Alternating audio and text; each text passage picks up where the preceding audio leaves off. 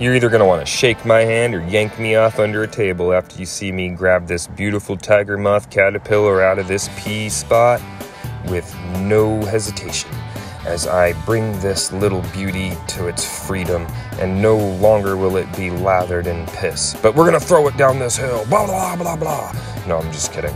It's not going to be injured. As I sat for what seemed like an eternity, I waited to watch this cute little feller unfurl, and lo and behold, it started going out looking for pine needles, ready to pupate and moth it up.